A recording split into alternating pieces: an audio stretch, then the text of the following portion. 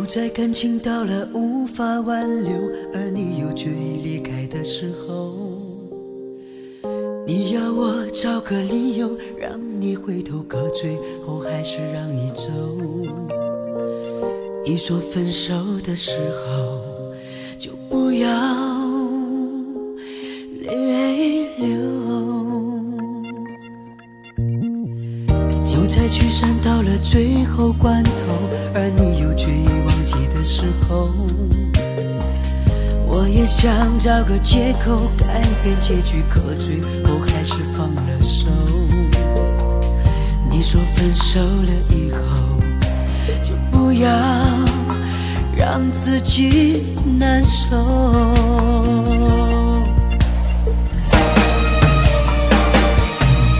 如果你真的需要什么理由，10000个够不够？早知道你把这份感情看得太重，当初说什么也不让你走。如果我真的需要什么借口，10000个都不够。早知道我对这份感情难分难舍，当初说什么也不让自己放手。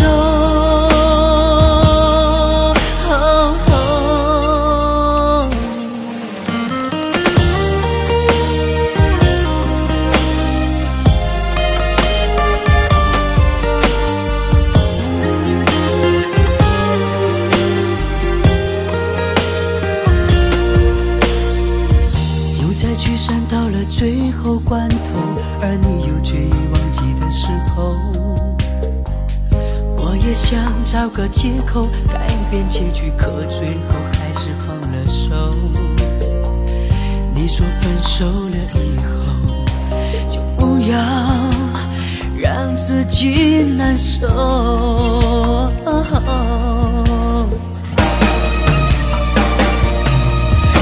你真的需要什么理由，10000个够不够？早知道你把这份感情看得太重，当初说什么也不让你走。如果我真的需要什么借口，10000个都不够。早知道我对这份感情难分难舍，当初说什么也不让自己放手。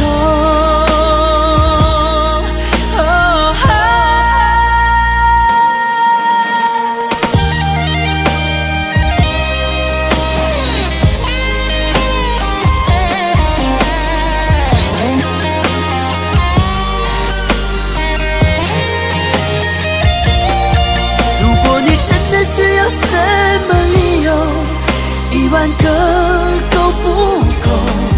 早知道你把这份感情看得太重，当初说什么也不让你走。真的需要什么借口，10000个都不够。早知道我对这份感情难分难舍，当初说什么也不让自己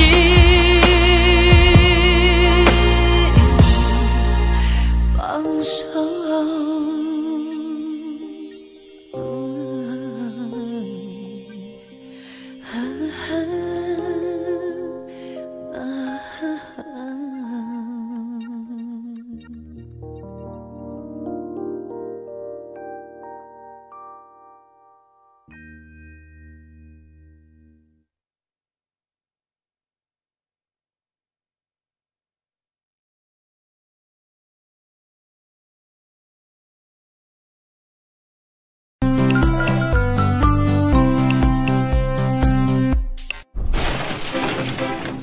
We haven't hit water yet. This is not the complete casing. Currently we have now hit rock, and we've been in rock for the past 20 feet or so.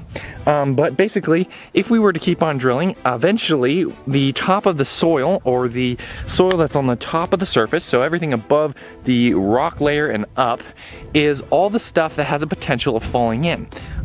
Some places are just clay and usually does not have this problem. So sometimes you can just drill a hole without any need for this upper casing. But in our case, we started having some cave-ins, so we decided to put it in.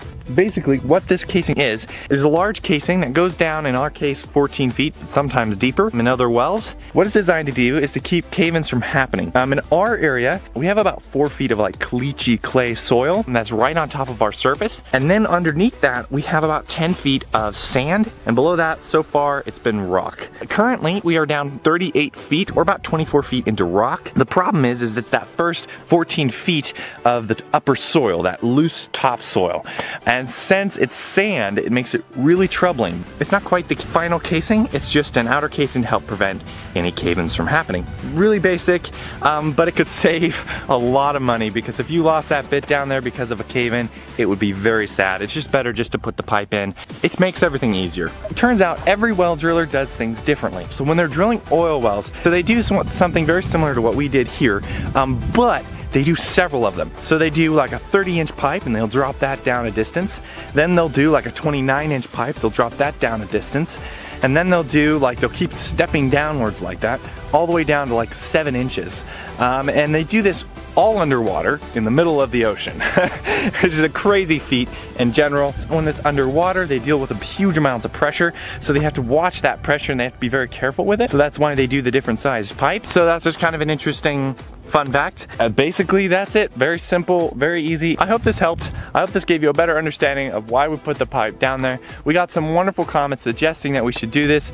Thank you so much for commenting those. Any knowledge on well drills and you want to share it, definitely share it in the description down below, because that is just so cool to hear people, how they drill the well and all the different ideas. It's crazy the amount of ideas that's out there. Thanks for watching. If you want to see the actual pipe going in the well and the whole process of the drilling, check out Mr. Off and On's channel, my brother's channel. Down in the description there'll be a link. Thanks for watching. In this tutorial, we'll examine how to complete a well after the borehole has been drilled. Here we have connected the end of the slotted casing with a casing elevator to lift the casing into position to drop into the hole. We have glued a cap to the end of the well casing. The slots in the casing have weakened the pipe, so it's advisable to have someone lift the center of the casing pipe to avoid breaking the casing when it's lifted upright and positioned to drop into the borehole. A second casing elevator or strap can lift the other end of the casing upright. Each casing end is dressed with primer and PVC cement. The two pieces of casing are pressed together by hand. 2 or 3 short screws are added to ensure the casing does not come apart when feeding it down the bore.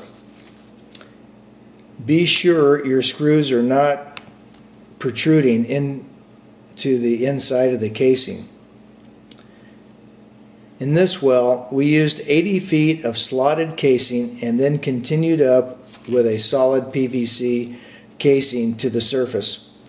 The excess PVC pipe is removed with a saw, and a cap is fitted to the top of the casing.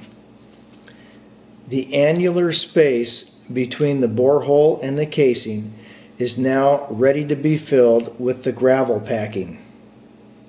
Measure the depth of your gravel pack when adding gravel to ensure that you do not overfill the annular space. The National Groundwater Association recommends a minimum of 15 feet or 6 meters of cement seal around the casing. It is recommended to fill the annular space with cement from the bottom up using a trimming tube. In this case, we have 20 feet of 1.5 inch diameter PVC as our trimming tube. The bottom of the pipe is cut at a 45-degree angle to allow for the cement to easily flow out of the end of the pipe. A 5-gallon bucket with the bottom removed makes for a makeshift funnel. Plan on about 30 bags of cement to mix your sanitary seal.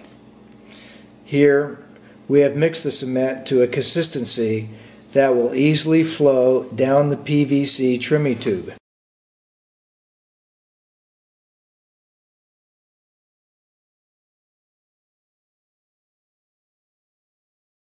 Here we've made a makeshift form from blocks to create an elevated platform around the well, and we have inserted 3 feet of steel pipe around the PVC casing to prevent it from being damaged by animals, vehicles, or fire. This steel pipe can be fitted for a cap, for an electric pump, or a hand pump.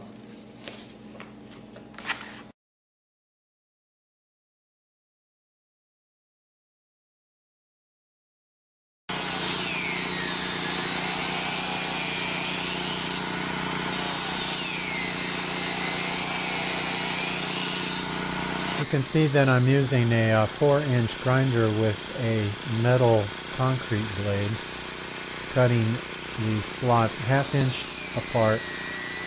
There's 3 sections with solid pipe in between. This allows for the structure of the pipe to remain solid, and also it allows sufficient water to come